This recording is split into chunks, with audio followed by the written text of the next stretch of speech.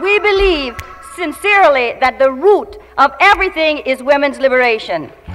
It's important for us to recognise that women who want something more than they already have always been called angry and greedy and man-hating, but I don't think that the basis of what feminism is has changed. It's about being treated fairly and having equal access, equal opportunity and safety.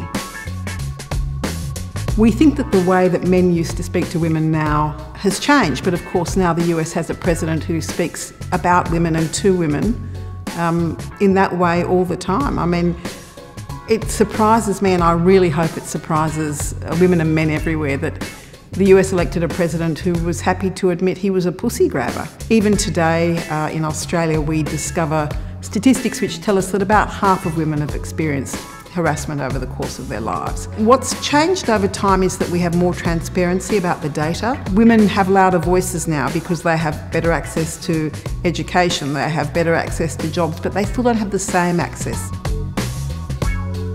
So what's relevant for the Town Hall affair to today's audience is that women are still struggling in exactly the same way.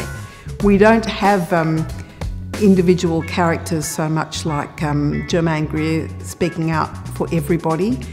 I hope people who watch it recognise how little has changed for women and for men, and I think that once we can persuade everyone that we are starting from a position of not much progress, everyone will get together to recognise that if we make progress for women, we're also making progress for men.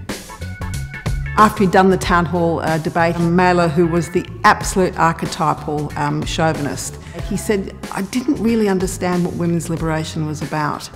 And then he did. And if we can change his mind, I think we can change everyone's mind.